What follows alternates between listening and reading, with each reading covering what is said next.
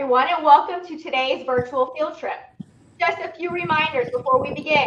These trips are live and we could experience some technical issues. If that is the case, please be patient as we resolve them. And as always, we welcome and encourage your questions. So Palm Beach County students, please ask your questions in our Google Meet chat, and everyone else, you are welcome to use Poll Everywhere. We hope you are ready to learn something new and have a little fun. Benji, go ahead and take it away. Hey everybody, my name is Benji Stute. I'm with Palm Beach County's Environmental Resources Management.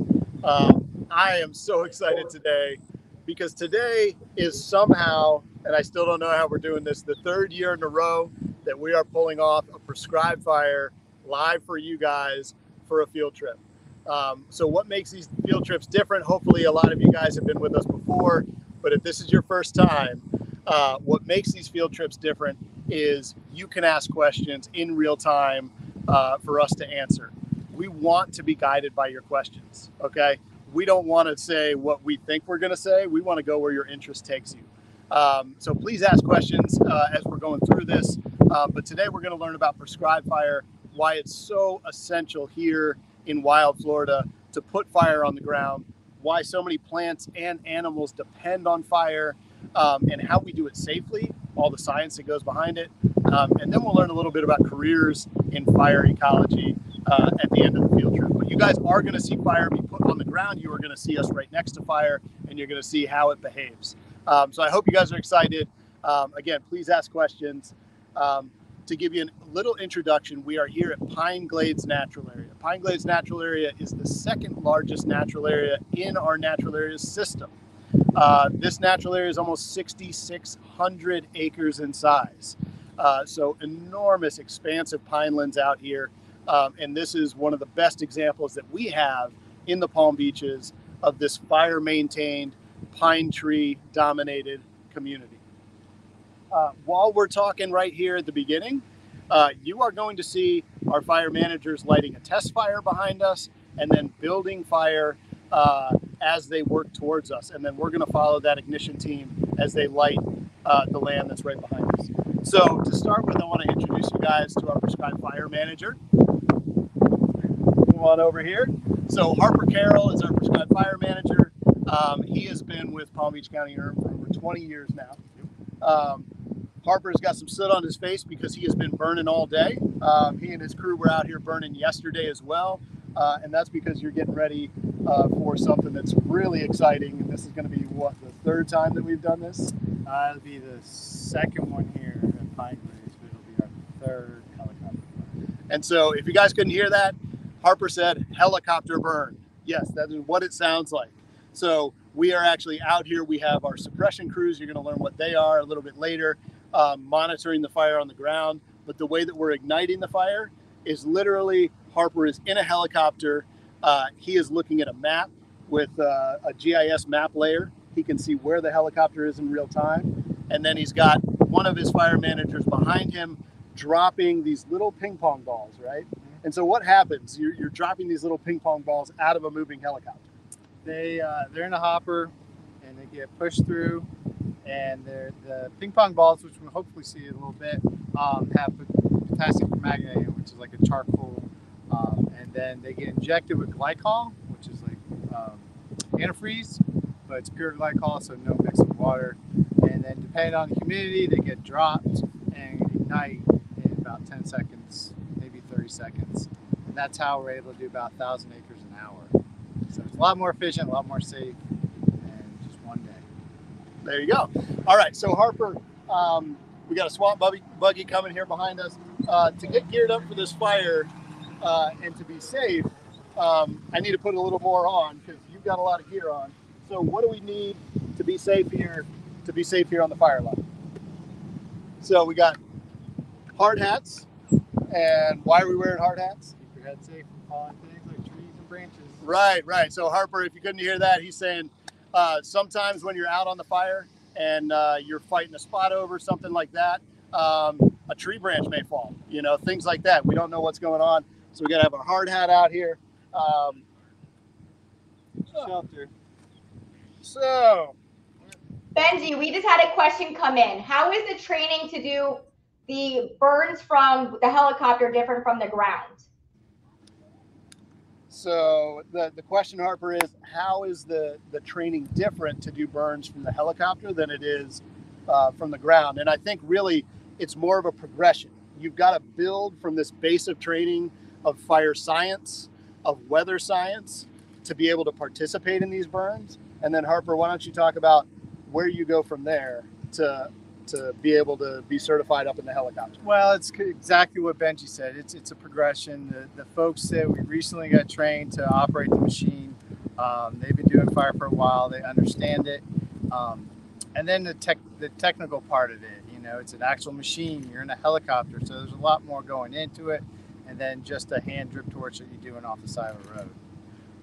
Now, we are not flying the helicopter. No, we're not flying here. The helicopter is a contractor that the county contracts with. I'm up in the front seat with him. I'm directing the fire operations, talking to the crews on the ground. You know, everybody is on the edges looking in, keeping the fire in the box. And then I'm talking to the operator in the back seat who's running the machine, and we just go and start downwind and work our way into the wind, and that's it. It's easy in the end. All right, so back to safety gear. What we got right here, I put this belt on, and this belt has this life-saving device here. So this is our fire shelter. And if we get into a situation, hopefully we are never in this situation, but if we get into a situation, this right in here has this shelter. And this looks like it's covered in tinfoil. So this reflects heat, and this will provide a last-ditch resort. And firefighters, wildland firefighters, have absolutely survived being burned over by ripping this open. And it's like a tiny little tent. And you get inside it, you lay down on the ground, you put it over you, and it helps do the best job it can from shielding you from the heat as that fire burns over you. But hopefully we never get in that situation. And one of the reasons that we don't get into that situation is because of the briefing that Harper does on every single burn.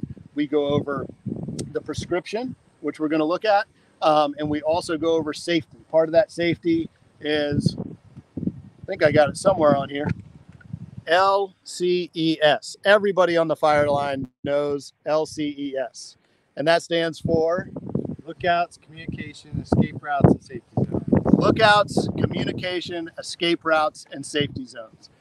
Any wildland firefighter, whether they are on the ignition team, the suppression team, bossing the burn, they should always understand their escape routes and their safety zones. So that's a huge part of being able to do this prescribed fire in a way that is safe.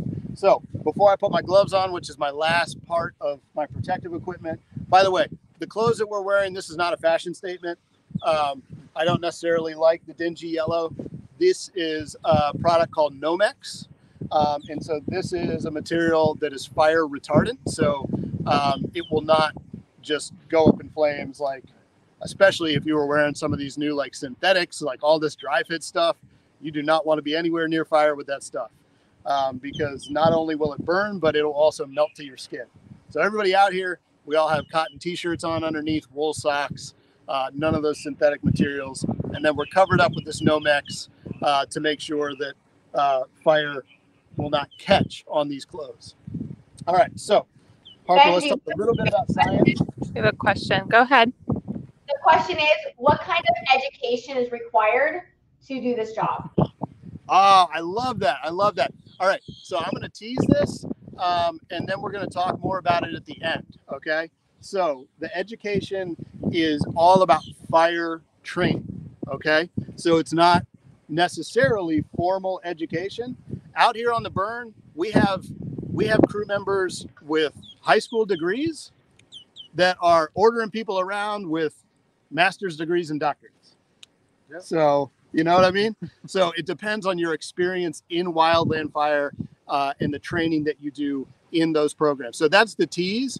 And then we're going to talk a little bit more about the different careers that you can have in fire ecology and fire sciences when we get towards the end of the burn.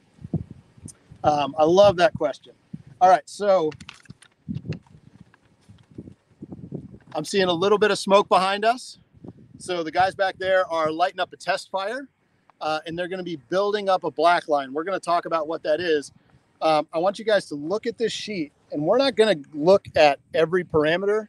Essentially, what I want you guys to see is a whole bunch of information and a whole bunch of different data. And so this prescription includes, oh, sorry. So this prescription includes different weather parameters for all kinds of different weather, right? And so explain, how do we manage our natural areas? Like they're divided up, right? Yep. And so how do we divide up our natural areas to prescribe fire on the land? Well, divide up into management units. So different types of habitat, vegetation, but also a large enough area that we can manage with. So the larger the site, the bigger the units are going to be. So here we might have a unit, burn unit or management unit of 400 or 500 acres. Smaller site might be at 1 acre. But as a whole, the fire units kind of different than the management unit. We try to burn as much as we can at one time safely. I like to use natural breaks, so I'll burn up against wetlands so the fire can't cross it. And then we also have these access roads, these management roads that you can see behind us, that break up our natural areas into different blocks. These are for our land managers to access the site, but they also, you can see it's sand behind us. And so sand can act as a fire break for us, which allows us to essentially chop these natural areas up into different sections that we can then use to hold fire in a certain area, right? And so for each of those areas, Harper has to write a prescription. He's like a fire doctor out here on the land. And so just tell us about some of the different weather parameters that you have to have a specific range for, that you prescribe, and then you have to wait for that weather. So like, what are some of those weather conditions? Well, some of them have to do with depending on where we're located. I do need certain winds and wind direction because I have to keep the smoke, I have to manage my smoke, keep it out of neighborhoods and major roads, away from hospitals. So that kind of starts where, when I do see we're getting into right conditions, the rain stops, it's getting a little drier, the first thing I'm looking for is a certain wind. Like here, this past couple days, we've burned with an east wind and a south wind because I was keeping everything away from Jupiter Farms. Then I'm also looking at the humidity. So the lower the humidity goes, the drier it is, the greater the fire activity is going to be, and it might not be that easy to control. It might not be that safe. So humidity is another one. So wind, humidity. The other one is with the wind, I actually need some wind. So I can't just sit. A lot of people say, well, I can't believe you're burning because it's so windy. Well, that wind helps get the fire done quicker. It also gets the smoke up and out of there. So if it doesn't disperse, it's a low dispersion. That's the indice that we talk about and look at, which is all delta on winds and big crazy algorithms and stuff that are way above my brain and knowledge. I need certain winds to get that smoke up and out. So really winds and humidities, and obviously we got 1.5 inches of rain 2 weeks ago. Right. So I gotta wait so long for the grasses and the vegetation to dry out. So, and we need some sunlight. Right. So what Harper's talking about here is all the different considerations, right? He's got to make sure that the fire is going to burn in the way he wants to. So he needs to understand what the water levels are doing, and if that's conducive to putting fire in the ground. He's got to look at 2 different winds, not just winds that are on the surface, on the ground, but then he's also got to look at transport winds, because you can get into a fire in a situation where, yeah, it lifts up and then moves, and then all of a sudden it drops right down on something else. So he's got to make sure that he has his smoke lift, move, and then disperse and not affect anything downwind. So there's just this incredible calculus that has to happen for each and every one of these burn units.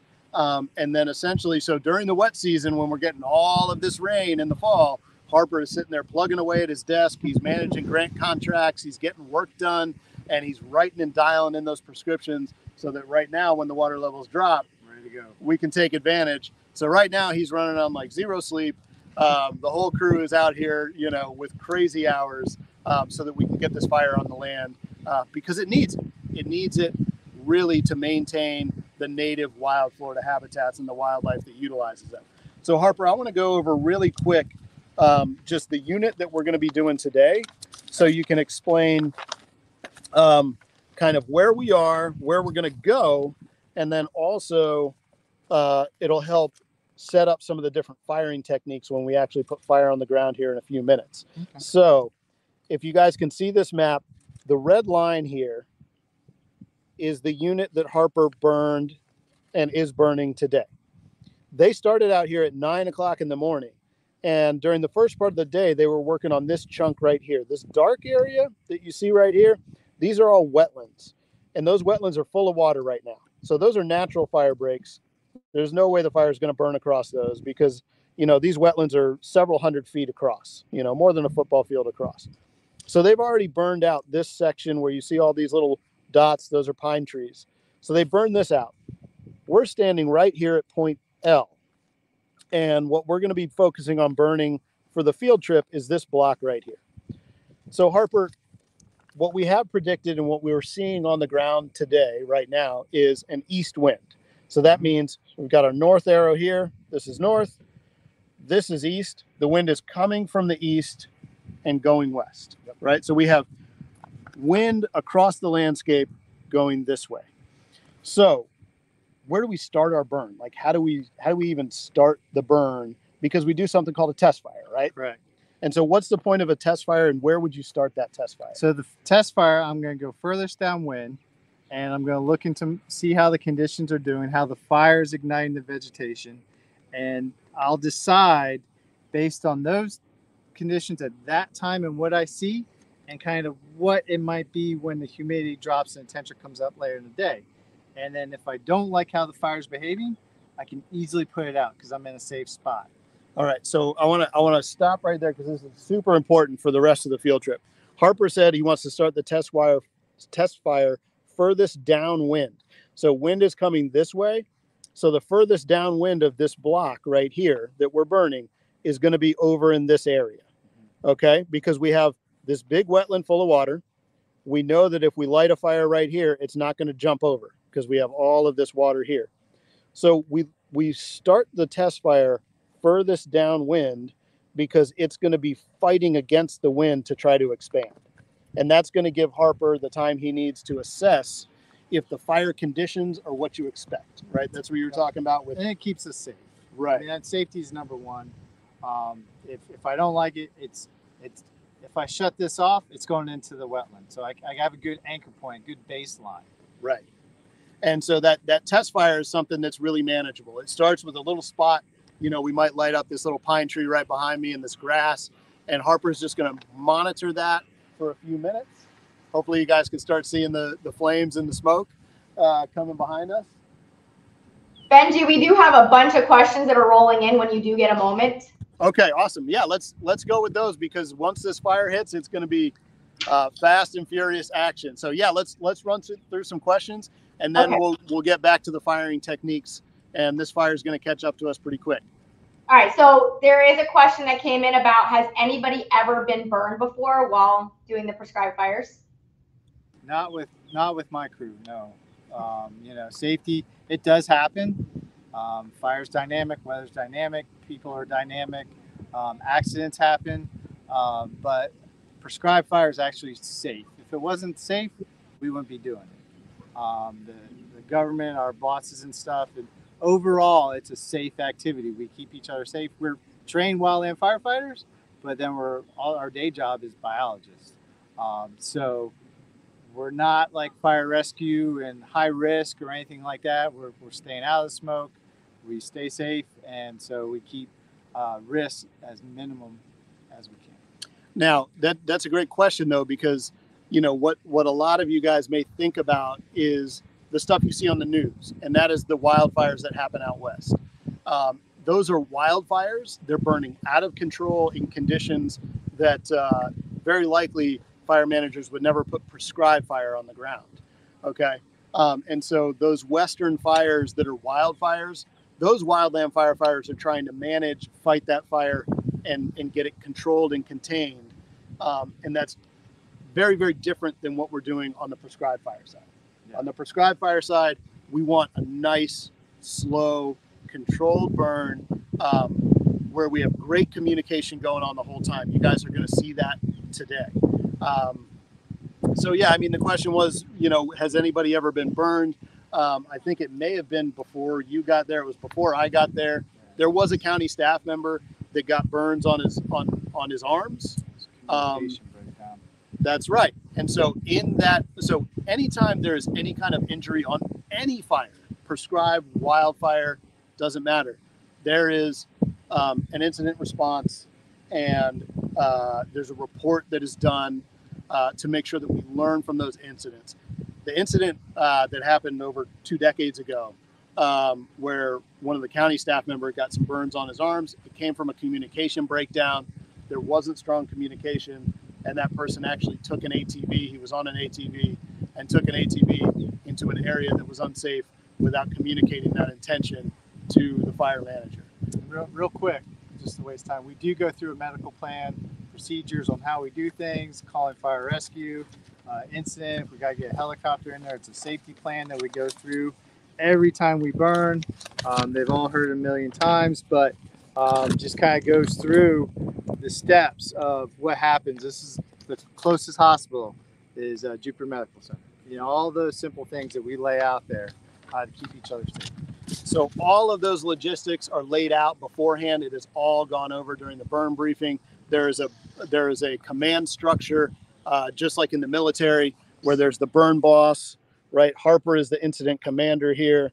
And then we go in the tree down from there. There's the ignition division, the folks that are lighting the fire, and there's the holding division, the folks that are monitoring that fire, making sure it doesn't jump any lines.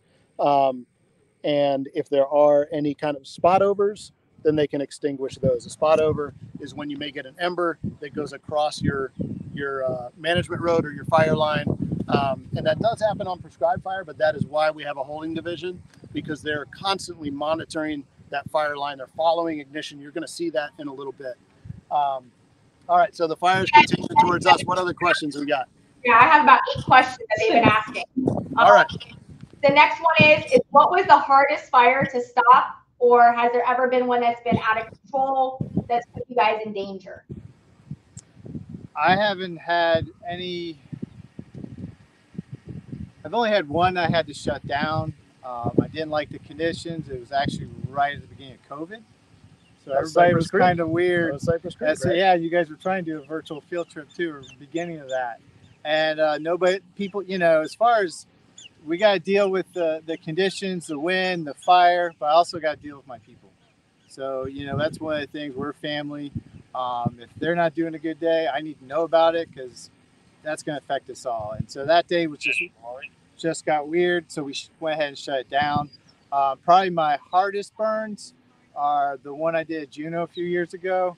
I got goosebumps even talking about it, because it just the Goldilocks, hard to get the conditions. We got it. We pulled it off. It was only 12 acres, but you know, it was a proud moment. And so we didn't have to stop it, but that was probably a stressful one I had in front of the public.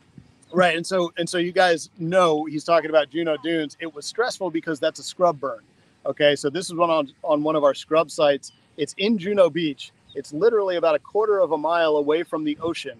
So it is surrounded by roads and condos and homes and schools and everything else.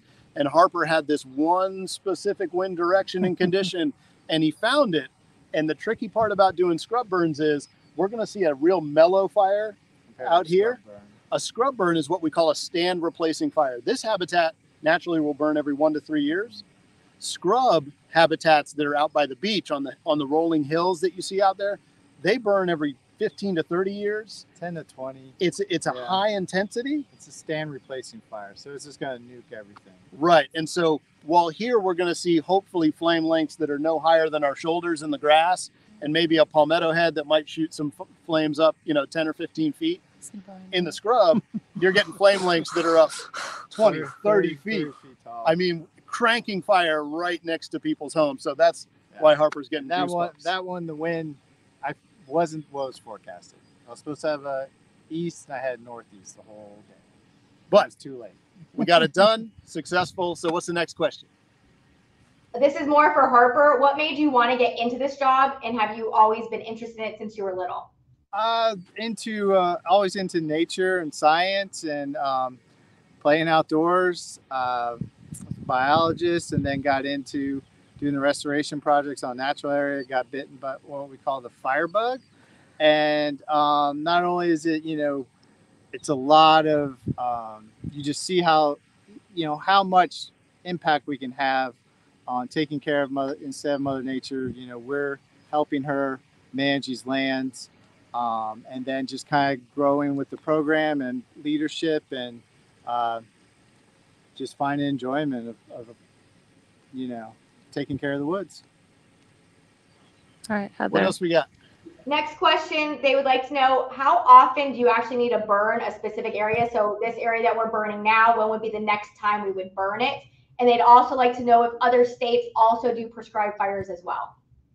Great question. Yeah, so I mean, the fire interval, that's the time between burns, it depends on the habitat, right, Harper? Yep. And so what we're looking at now is pine flatwood. So what's this one?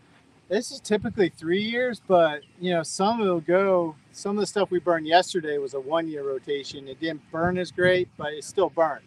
This was burned 3 years ago.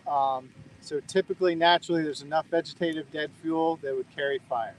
And then what was the other question? Well, we should be really proud. The other question was, what other states do prescribed fire? Southeast. And here in the Southeast, we are the prescribed fire capital. Florida's prescribed fire capital of the world. So we do more prescribed fire than anywhere else in the world here in Florida. There are other states that are trying to implement prescribed fire. Some of the western states are trying to implement it. Unfortunately for them, it's difficult because they have had a century of fire suppression. So they have these massive fuel buildups in these enormous sequoia and Douglas fir and redwood forests. And so it's really hard to put prescribed fire down because it's so explosive because of all that fuel. They also have super low humidities. They have different terrain and elevation. So other states do it, but that could be a point of pride. Florida is the prescribed fire capital of the world. All right, Benji, they are asking about ecological benefits. They want to know about our animals that are out there, and they'd like to know how this affects the soil. Oh, man. Wow. Okay. Those are amazing questions. Ecological benefits. So pretty much every habitat in Florida has evolved to not only survive, but to thrive with prescribed fire. And so there's all these different plant species that literally will not go to seed. They won't go flower and reproduce until they have been burned over. So one of the things that we do is we come out here and burn. And then a couple weeks later, literally 2-3 weeks later, our managers will be out here looking for listed orchid species that will pop up after fire, all these different species that need fire to reproduce and to survive. In this habitat, this is beautifully natural. So we want this open pine stand in this herbaceous ground cover. And because of fire suppression over the last 100 years as we've developed, a lot of these beautiful wildflower species are listed and endangered because they've been overgrown by this brush layer. Okay, the soil, the really Cliff's Notes version on the soil is, this is like nature's fertilizer. Here in Florida, we can look at this soil, and what we have here is sandy soil that is very nutrient poor. Okay, there's not much nutrients here in the state of Florida in our sandy soils. And so what prescribed fire does is it burns up the fuel. It burns up this grass and the palm fronds and the pine needles, and that puts carbon and different nutrients back into the soil and on the ground. And so it's like nature's little fertilizer boost to the landscape. And then right after this burn, I mean, literally tomorrow, there will be sandhill cranes foraging out here in this burned area, looking for insects, looking for different things. In a couple of weeks, we'll get new shoots of green. We'll get turkey and deer that will come into this area. And so it is just this explosion of life that happens after we put fire on the land. That's a great, great question. Got any other questions before we start getting with Christian and we can talk about firing techniques? There was one as far as carbon emissions going into the atmosphere as far as fires. If too many of them are going on, how does that play into our atmosphere? And then there was a question about how people that are students can help protect our natural areas. How people are what? People and students can protect our natural areas. Ah, okay. So really quick. Carbon. The important thing to remember about the carbon that is obviously going up into the atmosphere right now, okay? Florida is not only the prescribed fire capital of the world, it's also one of the lightning capitals of the world. This landscape naturally burned. This is a natural process. It's a natural system, okay? So we regenerate the land here, and this is an absolutely essential thing for us to maintain our wild Florida landscapes. What can you guys do to help the natural areas and help preserve them? It's the easiest thing. It's come out here. Come out here and visit them, explore them. Come out and find your happy place on the land. Find a landscape that speaks to you, whether it's a species of wildlife or a plant or whatever. You're going to find peace out here. We talk a lot about mental health with being out in our natural areas. Literally within minutes of you coming onto a natural area, your body chemistry changes, your stress hormones start reducing. So go out to the natural areas, explore them, explore wild Florida, and please go grab your neighbor or your friend who's never been and bring them out and show them what wild Florida really is. Because one of the biggest things that we have to combat is folks that move here that have no idea what wild Florida is. 1,000 people move to Florida every single day, okay? And it's not their fault they don't understand what Florida is. Florida is not about Mickey Mouse and golf courses. It is about this right behind us. And so come out and explore these lands and bring your friends that have just moved here or have never had this experience. That is the easiest way that you can help protect wild Florida. All right, so we got some fire on the ground, guys. Harper, we're going to check in with you a little later. Okay. We're going to talk about like suppression and then fire careers and a little more on ecology. But I want to introduce you guys. This is Christian Thiebout. So Christian is the site manager here at Pine Glades Natural Area. Yep. And he is also one of our certified burners. So he can actually pull permits for burns. He can boss. He can be the incident commander on burns.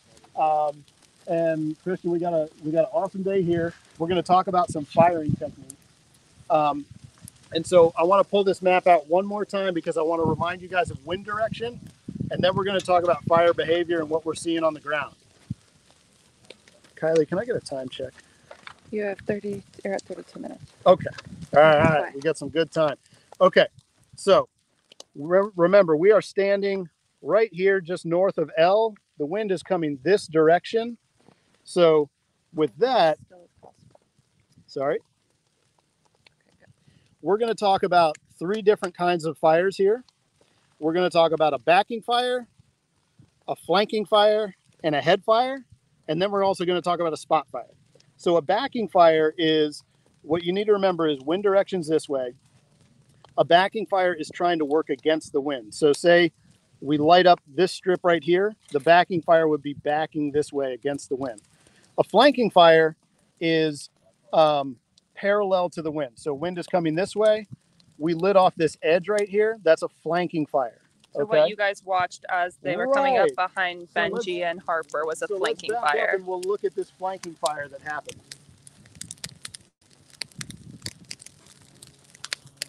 All right, so Christian, let's come right over here. So Kylie, if you can pan over here to this road. Whoop. And so now this road is that L to M, right? And so they lit fire from M to L, working this way. And so Christian, this isn't burning super, super fast because it's kind of burning sideways towards the fire, right? Yep. And Nice and slow and controlled. Nice and slow and controlled, Christian's saying. And so we've also got a little bit more of a southern component to the wind, right? Can we tell that a little bit? Yeah, you can see it in the smoke. And so make sure we talk towards the mic. Yeah. So what Christian's saying is we can see the smoke and the fire leaning a little bit this way, which means we've got a little bit of a northern component. All right, so that's the flanking fire. We're going to walk a little bit so we can get ahead of this fire. And we'll walk into the unit a little bit. We'll put a little bit of fire on the ground so we can see these different techniques. Benji, while you're walking, we have a question about the fires. Does it decrease the animals' habitats? Does it decrease? Yes, that's the question. Yes. No, it increases and restores the animal's habitat. And so we'll talk about some of the different species that live out here and why they rely on this fire. Christian, do you think we can maybe come out here and do a little strip head and look at that backing and head fire? So you're just gonna light this little area. Yeah, I think if we. So, all right, guys. So we're going to go into the unit here.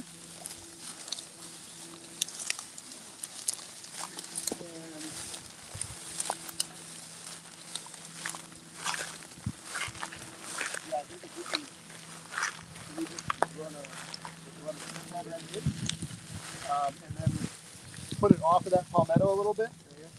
Just off of it so it burns into the palmetto, so then we can see that go up, you know? All right, guys, so come on over here. So Christian right now is using a drip torch. This is called a drip torch. And so you can see, woo! So he just lit that torch. Yep. And that torch is dripping a mixture of gasoline and diesel fuel. And so the gasoline burns super, super hot. The diesel fuel burns a little bit slower. And essentially none of that fuel is actually hitting the soil because it's burning up before it even gets to the soil. All right, so we're going to come right around here, Christian, so we can look down this line. And hopefully this will give you guys a great view of what we mean, the difference between a backing fire and a head fire. So Christian, let's face the camera so they can hear us, and then I'll point to what you're talking about. All right, so on our downwind side, we're gonna have a head fire. It's going with the wind. It generally burns hotter. It's more intense, less controllable. We usually don't light these until the end of the day, or when we're comfortable, we have enough black around the perimeter. On your upwind side is your backing fire. It's backing into the wind. So in this case, it's backing towards the southeast, and it's much slower. You can see it's much less intense on this side than it is on that side. So this is cooler. It doesn't cause as much destruction, I guess you could say, and it's more natural. So what is lighting up here, guys?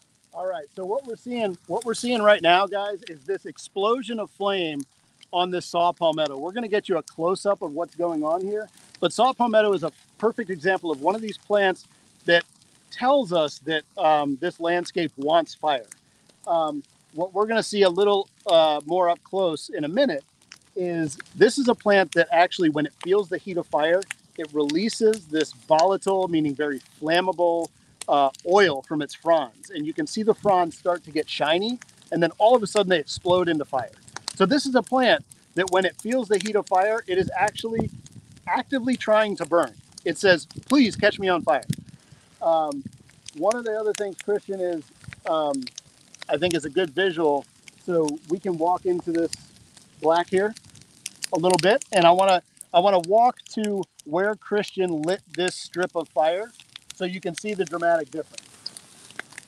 So Kylie, why don't you stay right there?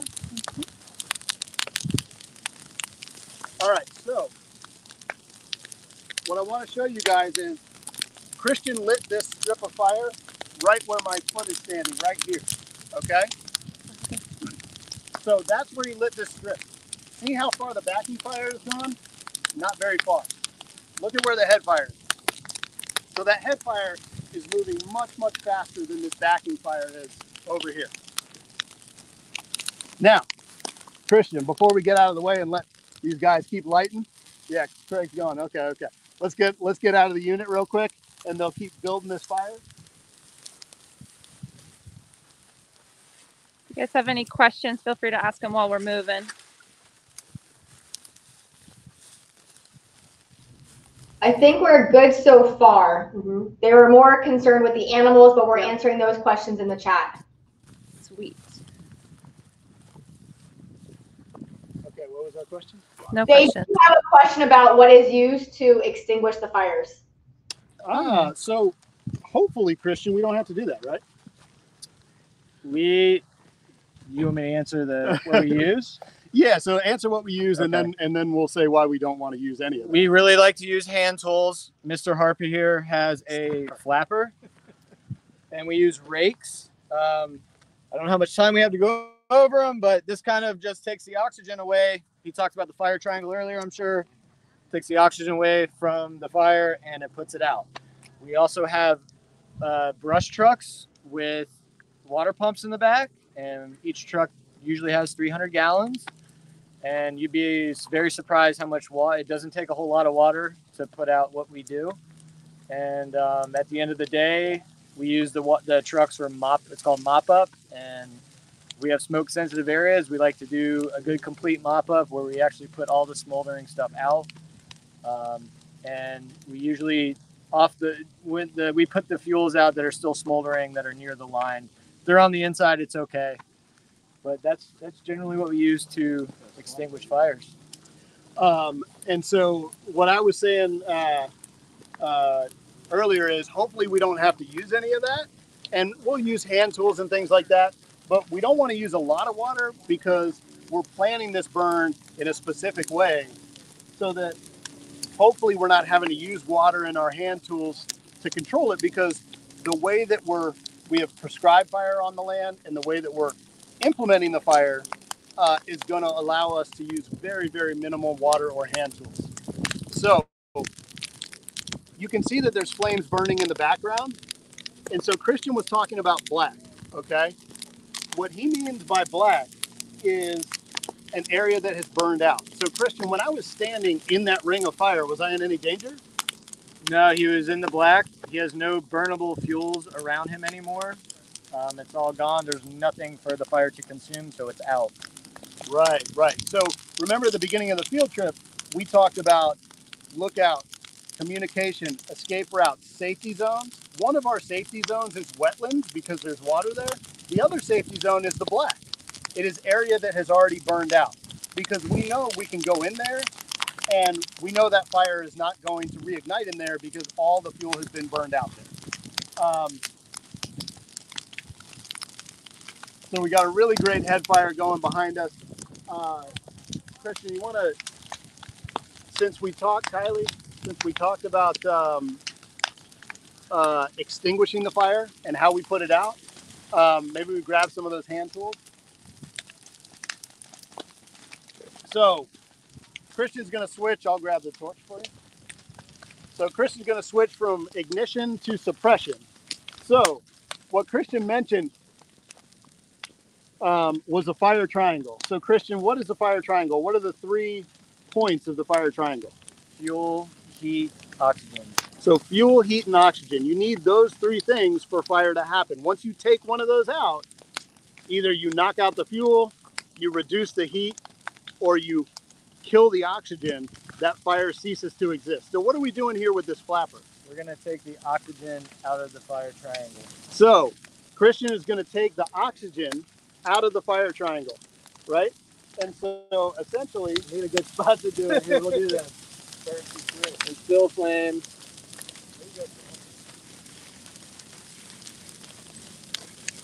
Fire's out. all right, so what he did there is there were still some little flames there, but as soon as he put that flapper over it, he cut off the oxygen supply to that fire, okay? And that fire then went out, ceased to exist. That's like if you've ever seen somebody with a birthday candle and they pinch it to put it out, they're removing the oxygen from that fire. Or a lid on a candle. Or a lid on a candle, exactly. If we were to spray water on it, Christian, what will we be doing then?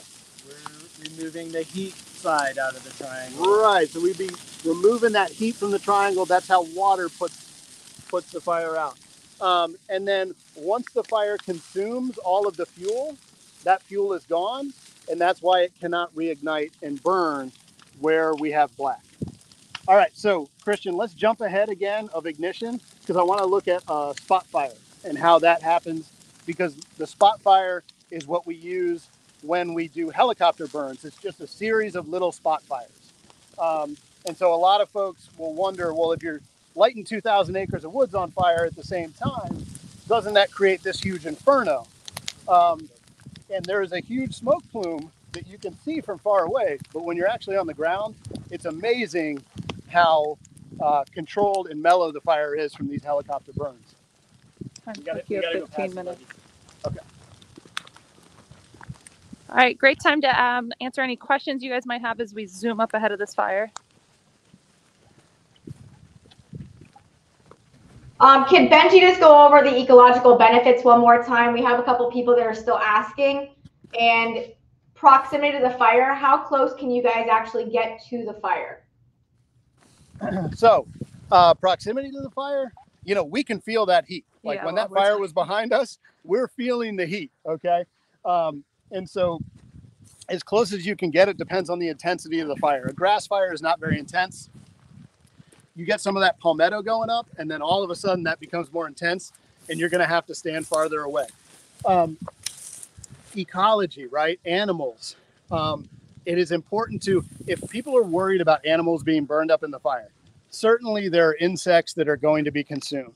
But it's important to remember that animals, number one, are way more intelligent than we give them credit for. Number two, this is their home. They know the land. They know exactly where to go to get out of danger. And so people will be really nervous about sandhill cranes if they have little baby colts on the ground.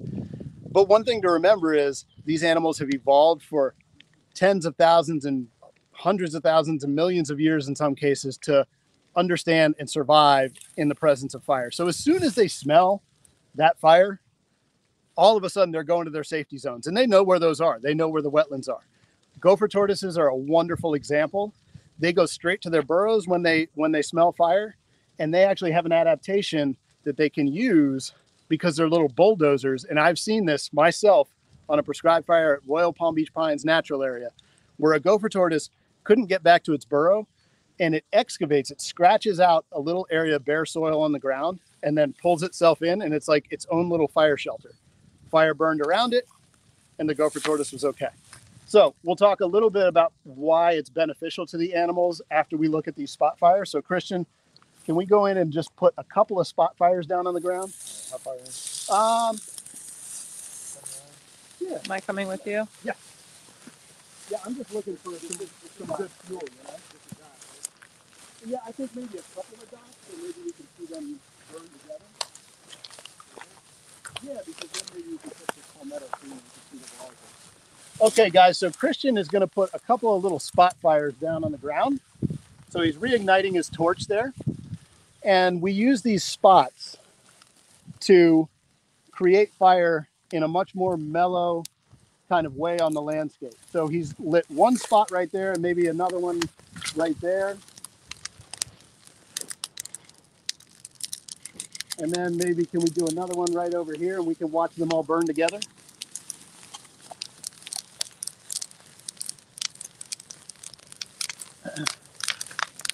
So we're starting all these little fires. And it may be counterintuitive to think, but Christian, this firing technique is going to produce a more mellow fire than if we ran that strip head, right? Yeah. You come on over here. So we ran that strip head earlier to show you guys the difference between a backing fire and a head fire. Now, why is this going to produce a more mellow fire on the landscape than running that strip? Because we're not putting a ton of heat on the ground. We're letting it just spread kind of naturally, I guess you could call it. You don't have a raging wildfire scene. This is going to be much more controlled. It's not going to kill trees. And it's more ecologically beneficial to this site and these natural areas than a wildfire. Right, absolutely. So can you guys see that also kind of in real time as you're looking at this? Now that we have these three little spots, remember we had that raging head fire when we did that strip head. But here, all of a sudden we've got this spot We've got a side that's backing right here. We've got a side that's head firing over there, but it's a little spot. And we have a spot past it that is creating black. So that when this head fire runs into that, then it's going to be extinguished. So you see how putting little spots on the landscape is going to produce a more mellow and a more manageable fire on the ground for us fire managers. And like Christian said, especially in a situation where maybe we haven't had fire on the ground for 10, 15, 20 years, the spot fires are going to be something that our scientists are going to implement to make sure that we don't kill off too many pine trees, right? Yes. Right. So what happens that makes those pine trees vulnerable when we don't have fire on the land? We get this buildup of. We get a very, it's called fuel loading, and you get a lot of fuel around these trees, and they cook the roots. Soil moisture is not right. There isn't these cooler, more beneficial fires that's more natural in the landscape. All right. So we have a couple questions coming in. As far as spot fires, how large can they get? And then do they spread more? And then there was a question about lightning. So with us doing the prescribed fires, does that reduce chances of having out of control lightning fires? 100%. Yes, that is one of the main. So there are two reasons that we do prescribed fire. So to answer the other question really quickly, so a spot fire can be, as small or as big as you allow it to be. I mean, natural lightning strike fires are one spot fire that then moves into a larger fire. We use spot fires on the landscape and lay down multiples so that they creep around and burn into each other, and that's how we can manage a more mellow fire. So Christian, two main reasons why we burn. First, we've been talking about ecology, right? Ecological benefits, and then the second is wildfire mitigation. So wildfire mitigation, so that mitigation word, that's a very fancy word that just means we are lowering the risk of wildfires. When we do prescribed fires, we are taking that fuel off the land. And that way, if a lightning strike does occur, it is not going to turn into a raging wildfire because there's not going to be enough fuel to let that fire go. That's a great question. All right, Kristen, let's see if we can see some of these palm fronds get a little shiny here.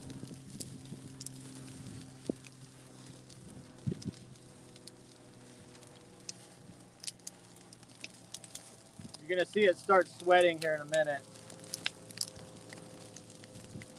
Might be hard to pick up on camera. But. Yeah, it may be hard.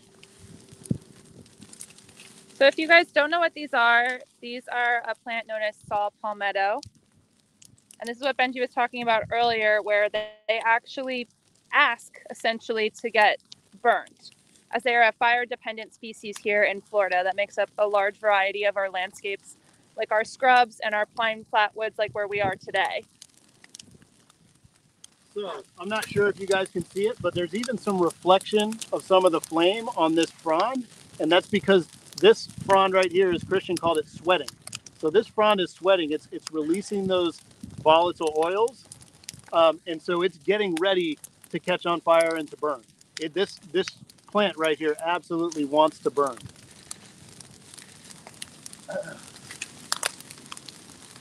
See how big our spot fire has gotten now, combined with the other one?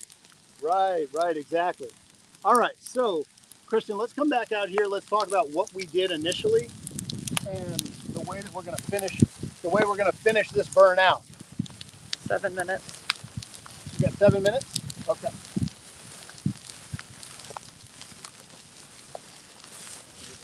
Talking burn plan. Right. Okay. So guys, we've been talking a lot today about building the black. Let's let them get a good view here, right? So you guys can watch some of that fire. So we're talking about building the black. So Christian, here's our unit right here. So right now, we are right up in this area here. We started down here and we've been laying fire down along here. Now, what that's creating, we also went in there, we put some spots in there. So fire is creeping around in here. But what did we have to do first before we could light off this head fire? Because we're going to finish this out with a head fire and it's going to rip pretty quickly across the landscape. So we secured our boundary with a black line here, and then a black line down here. And then we're slowly bumping this up. So it's starting to fill in this way, and it's going to run into the black and put itself out on this M to N line. And we're going to finish out the day right here. And this is all black. We burned this earlier today for you guys, but we're not doing that right now. We burned it earlier. It's all black. It's just going to run into this black right here. It's going to stop. So it's all inside the box, and it will be secure here in a few minutes. So remember, we talked about earlier with Harper, this is our management road. This is our fire break, but we build that black so that that fire break goes from 15 feet wide to 300 feet wide as a football field. And that is what allows us to finish this burn the way we are, which is dragging fire up this line and creating this head fire that continues on. So they're going to finish out this burn. I want to finish our field trip with any other questions you guys have. I'm going to talk about ecology, and then we're going to talk about, so think about some questions, and we'll finish up with some careers. So let's keep moving up. Actually, let's just stay right here. And that way, Kylie, if you get over here, then we can see the fire up close. We can see the guys putting fire on the ground. So ecology, there's all kinds of species that are native and utilize as habitat, species like the bobwhite quail, the sandhill crane. And then there's all these beautiful, beautiful wildflowers, these listed orchid species. We'll make sure to send you some photos of these listed orchid species that depend on this fire. They will not go into flower. Again, they may be laying in these little basil leaf patterns on the ground for years and years and years, waiting for that fire. And that fire gives them the energy boost and that little fertilizer that they need to go into flower. The bobwhite quail, this is a game bird species that is hugely economically important. It was a major food source before we started growing chickens all over the place.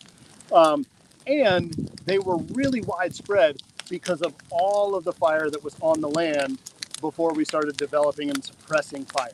In fact, much of the Appalachian range, the deep south there, where you get into the oaks and everything now, a lot of that used to be pine forest until we started suppressing fire. And bobwhite quails depend on these open grass habitats because these birds almost never fly. They're running around on the ground and they're eating insects and seeds and everything else. They nest on the ground, but they require that open habitat. Their population has decreased by 80% over the last 100 years. And that is mostly due to habitat loss and habitat loss from fire suppression. And so, like I said, you know, you come out here in July after this has been burned and we'll be serenaded every single morning. They've been chirping all day long since we've been out here. They came back on their own as soon as we started managing this land, and it's very important. And the bobwhite quail is also known as the firebird. It's called the firebird because literally it cannot survive without fire on the habitat. So that's a little bit about fire ecology. Christian, I want to talk about careers and we'll end with maybe one question. And we'll say hey to your teachers. Ah, yes. So careers, Christian, what's your background really quick? I'm a geoscientist background, former military. I got my master's degree, but I love fire. I got into it. I'm also a wildland firefighter. There's a few of us that took extra steps to get that certification, but I've been doing this for 8 years now, and I enjoy it. It's the best part of my job in the land management here at ERM. So. Yeah. And so I also have a degree in environmental science. But like I said, we've got a lot of folks out here on the burn team that are in our land management section. You can apply for these jobs with just a high school degree. You get trained up on how to use heavy equipment to do the management activities out here. And then you get opportunities on the job for fire training, and you can move up the fire ladder. And like I said, we've got folks here with high school degrees that are bossing around people with advanced degrees. All right, we want to come over here real quick before we say bye to you guys. Some of you, I hope, are going to say hi to some of your rad educators and teachers. Hi, everybody. Thank you for joining. Thank you. And so we love having our educators out here. We do training.